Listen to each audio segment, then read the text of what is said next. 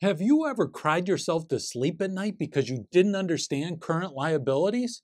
Well, you are in luck, because in this video, you're going to learn what current liabilities are, examples of current liabilities, and how current liabilities are used in financial analysis. And if you hang on until the end of this video, you'll get a special bonus, as I'll give you some pickup lines that reference current liabilities. They might come in handy if you're single, looking to meet that special someone, and that special someone is an accountant. So let's start with a basic question. What is a current liability? Well, let's first recall what a liability is. Under US GAAP, a liability is a present obligation of an entity to transfer an economic benefit. IFRS is quite similar, defining a liability as a present obligation of the entity to transfer an economic resource as a result of past events. Thus, under both US GAAP and IFRS, a liability is an obligation to provide some benefit. This could be an obligation to pay cash, to transfer non-cash assets or provide other economic benefits, or to provide services. Now, liabilities can be current or non-current, aka long-term. A current liability is a liability that is due within 1 year of the balance sheet date or the length of the company's operating cycle, whichever is longer. An alternative definition for a current liability is a liability that is to be satisfied with current assets or by the creation of other current liabilities.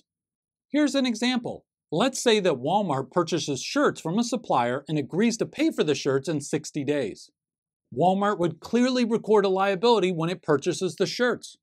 This is because Walmart clearly has an obligation to transfer an economic benefit, in this case cash, to the supplier within 60 days. By the way, when a company purchases inventory or services from a supplier on credit, we call this accounts payable.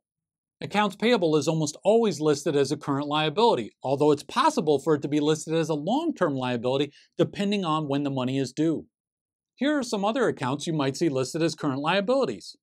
You've got notes payable, accrued liabilities, the current portion of long-term debt, collections for third parties such as sales tax payable and payroll-related liabilities, customer deposits, and unearned revenue. Students often ask, what's the difference between accounts payable and notes payable? And I say, who cares? Just memorize it, or else you'll flunk accounting, become a marketing major, and end up working as an unpaid intern at Walmart. I'm just kidding. I never say that. I have nothing against marketing majors or Walmart, and I'm sure Walmart pays its interns something. The real answer is that notes payable are based on a written promise to pay, whereas accounts payable are not based on a written promise. A note can be secured or unsecured.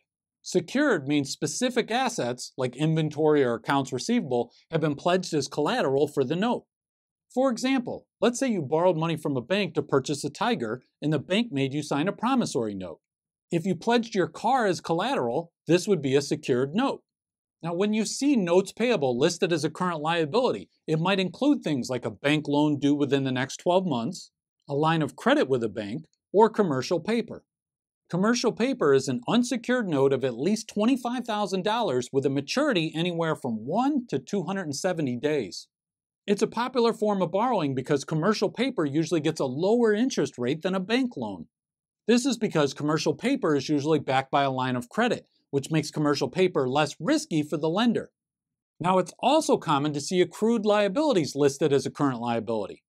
Accrued liabilities are a combination of several different liabilities, and they might include things like compensation payable, interest payable, and income taxes payable. Accrued liabilities consist of expenses that have been accrued but not yet paid, and they're typically recorded with an adjusting journal entry at the end of the period. For example, let's take compensation payable. It includes things like salaries, wages, bonuses, vacations, and pensions that have been earned but not yet paid. Do you remember when Clark Griswold's boss agreed to give him a year-end bonus after Cousin Eddie kidnapped him in the movie Christmas Vacation? Well, Clark's boss agreed to give the bonus on December 24th. But what if the company didn't actually pay the bonus to Clark until a few weeks later, on January 15th? If the company's fiscal year end was December 31st and the bonus was $10,000, the company's accountants would have needed to make an adjusting journal entry at the end of the year to record the bonus that had been accrued but not yet paid. This compensation payable would then be listed as a current liability on the balance sheet as of December 31st. Now, every company is different, So if you see accrued liabilities listed on the balance sheet, you need to go to the notes to the financial statements to see what's been included. For example, here are the 6 things that Procter & Gamble included in its accrued liabilities. You can see that Procter & Gamble included some of the things we talked about, such as compensation payable and income taxes payable, as well as some other items. Pretty intense, huh? You might be experiencing chest pain along with lightheadedness and a shortness of breath. Those are just the consequences of learning accounting. But they're also the symptoms of a heart attack. So if you're seriously experiencing those symptoms, seek medical care immediately.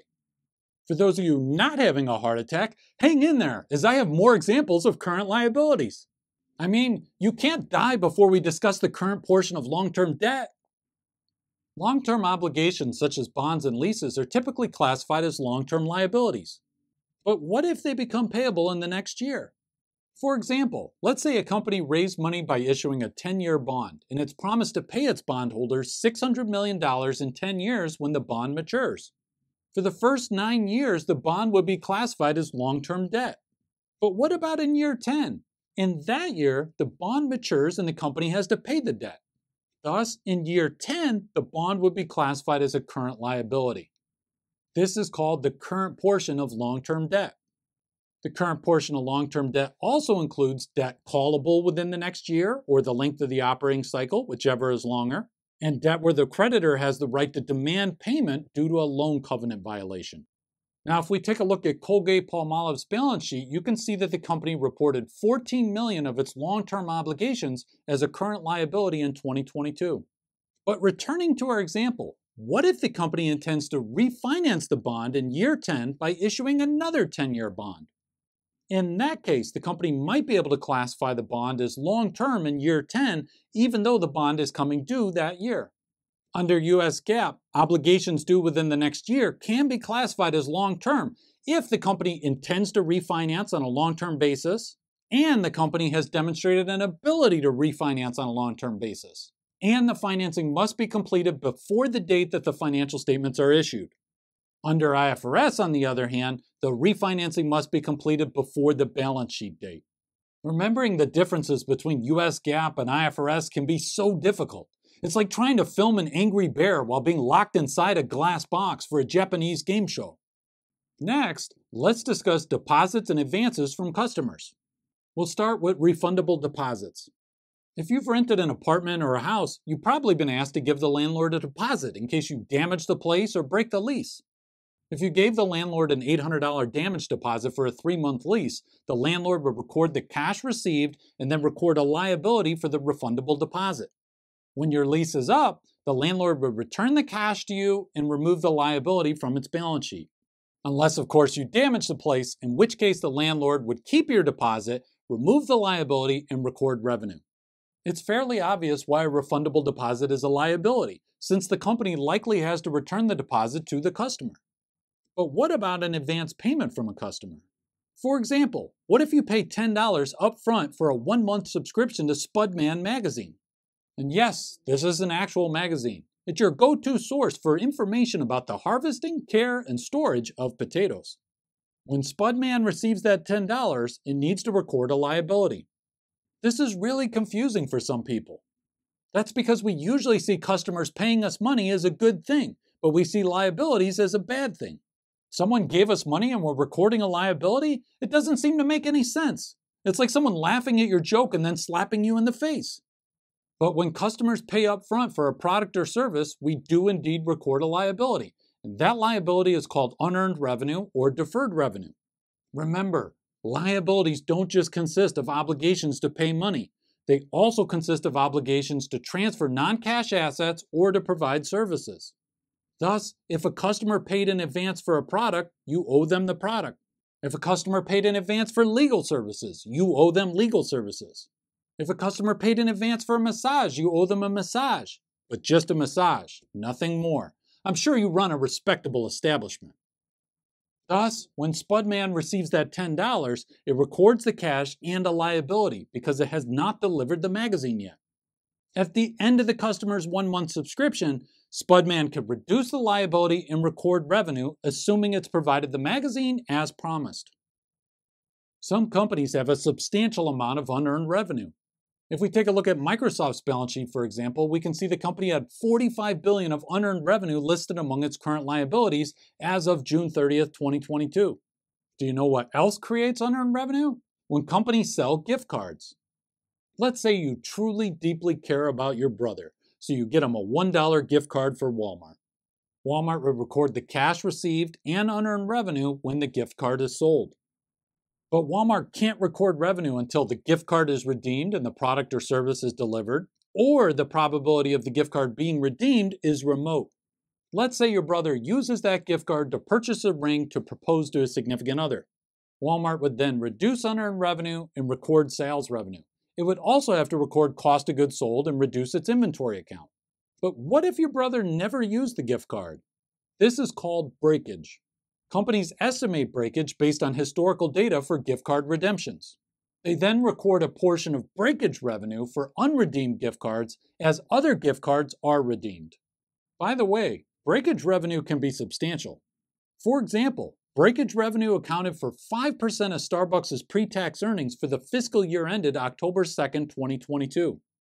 A labor federation even wrote a letter to the SEC calling for Starbucks to make more extensive disclosures about how it estimates its breakage revenue, as the federation said that Starbucks would not have met its earnings expectations but for the breakage revenue. Starbucks responded by offering a lifetime supply of free coffee to anyone who would stop questioning them about their accounting. I'm just kidding, Starbucks didn't do that to the best of my knowledge. Now, unearned revenue, whether it be from gift cards or other sources, is usually classified as a current liability. However, if the company doesn't believe that unearned revenue will be earned within the next 12 months or the length of the operating cycle, whichever is longer, it can be classified as a long-term liability. For example, take a look at Tesla's balance sheet as of December 31st, 2022. Tesla has recognized some of its unearned revenue as a current liability and the rest as a long-term liability.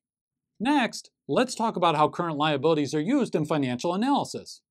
I mean, why do we even bother to separate current liabilities from long-term liabilities? Well, current liabilities tend to be riskier because the obligation is due sooner. If we're talking about a bond that needs to be repaid in 6 months versus a bond that needs to be repaid in 20 years, the bond that needs to be repaid in 6 months is more of an immediate concern because the money is due sooner. Thus, distinguishing between a company's current and long-term liabilities helps us assess a company's short-term liquidity. Investors and creditors want to know whether a company will be able to honor its obligations, particularly those coming due in the next 12 months. This is why investors and creditors use current liabilities to calculate things like net working capital, which is current assets minus current liabilities, and the current ratio, which is current assets divided by current liabilities. The higher a company's net working capital and current ratio, the more likely it is the company will be able to honor any obligations that come due in the next 12 months. For example, take a look at the net working capital and current ratios for these two retailers over the same 3-year period. Now, one of these retailers had serious problems paying its bills in 2018. Can you guess which one? It was the one with the declining net working capital and current ratio. That company was Sears Holdings, which filed for bankruptcy in October of 2018. Sadly, the good old days where Sears used to sell laudanum and day-old chicks through the mail are long gone.